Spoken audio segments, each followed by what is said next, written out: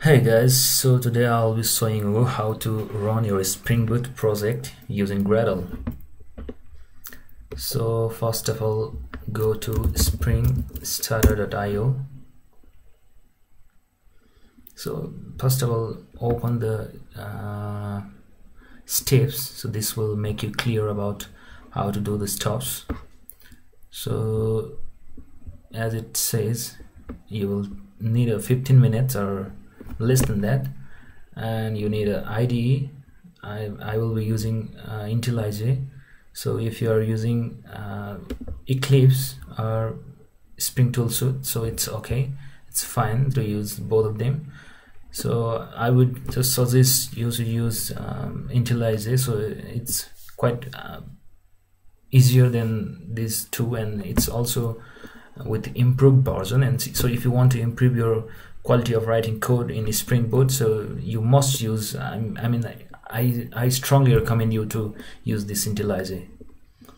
So you need to have Java installed. So check if your operating system is having Java version or not. So just type Java version, and if you see this kind of message, so Java is installed in your system. So if you haven't installed in your system, I will be sharing this link. So this is very easy way to install. Just type sudo apt, and this will install Java version 8 in your system, in Ubuntu system. So if you are using Windows, so it has a different kind of technology, different kind of steps, so you can follow by just searching on Google. So I'm using Ubuntu, so I just give this reference for Ubuntu users.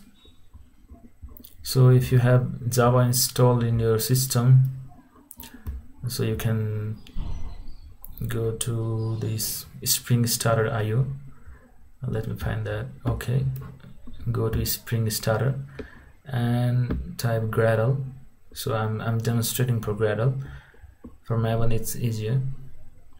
And I will be selecting my Java version 8, and I will add the dependency Spring Web. So this is my dependency to run my Spring project. So just change the name and Spring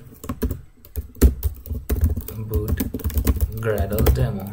So name you can write whatever you want, and generate this one. So this will create the zip folder and extract in your specified location and wherever you want, and just go open your IntelliJ and open and find the path where we have extracted the zip file. So I have extracted in my download folder, so I'll be clicking OK. So this will load my Spring Boot project. So let's follow the steps from this documentation. So I would strongly recommend you to go through this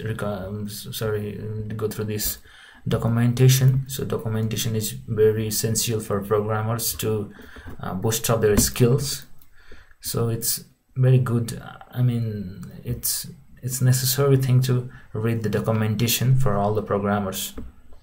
So this will just build my Gradle project. So this will take quite a bit of time. So until then, let me see here. So in case of Maven, so it will create the pom.xml file. Just you have added the dependencies, and dependencies will show in the pom.xml file. So in case of Gradle, the dependencies will be shown in the build.gradle. So this is the main difference between the Maven project and Gradle project. The dependencies are stored in the pom.xml in case of Maven, whereas in case of Gradle, build.gradle is created in case of Gradle project. So this will be creating a build.gradle. So it's taking quite a time. So let me wait for this Spring Gradle demo project to build. So it's building. And also I will be showing you to run the Gradle project from this IDE as well as from command line as well. So if you are using Linux based distributions, so it's quite easier for you to run through this command line. It makes life very easier.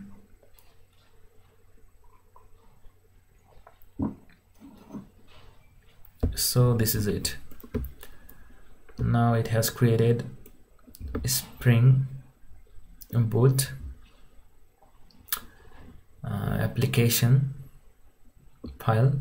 So this is the main file. This will help you to run your project. So if this kind of Gradle refresh counts here, so you can refresh to build your project, and this is it.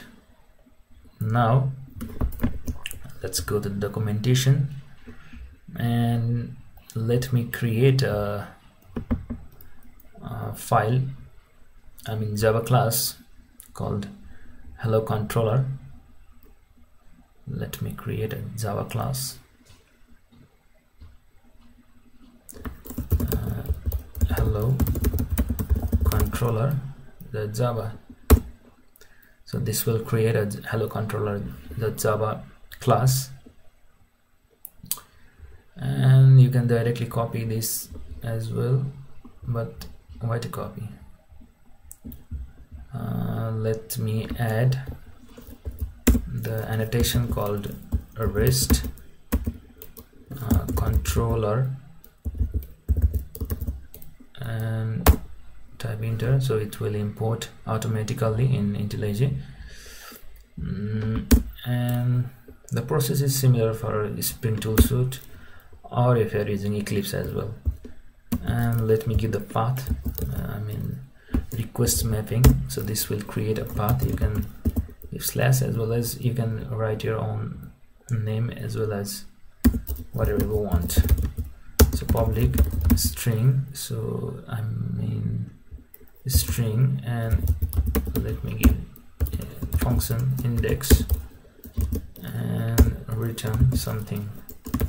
Hello, this is my first Gradle project. Right, so put semicolon and you're done. You can just put this one as well. So I don't think you will need to do this. So let me run my project.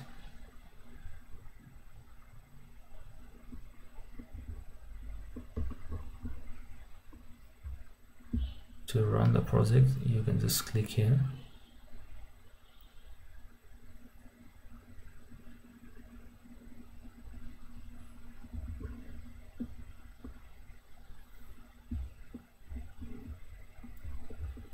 So you can see here it is started in the port 8080.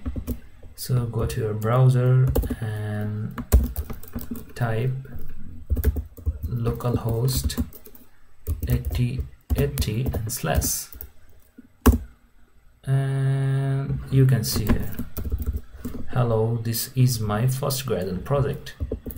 So you are done.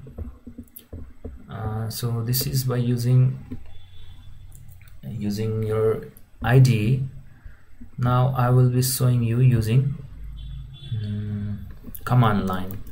So how to run your project using command line. Go to this directory and just open your terminal and type, so you can see here gradlew is present there. Just type gradlew and build.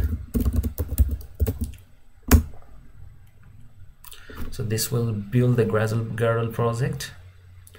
So let it give to build this project first.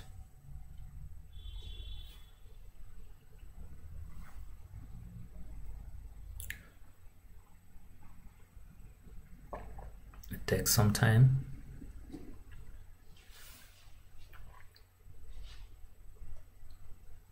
So build is successful. Now to run the project, gradlew and boot run. Just type this command and you will be done. Your Spring Boot app will run in your terminal as well. So if you're using Windows, you can just do the same thing in your command prompt and the same process will